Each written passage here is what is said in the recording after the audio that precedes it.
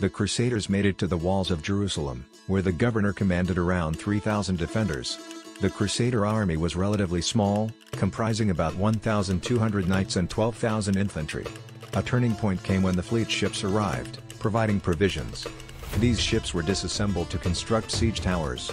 As the Crusaders advanced the towers, they faced a hail of arrows, stones, and Greek fire, resulting in many Crusaders being burned alive. The city was eventually captured, but the aftermath was gruesome, with over 70,000 people massacred. The scale of the killing was so immense that Crusaders waded through blood up to their ankles.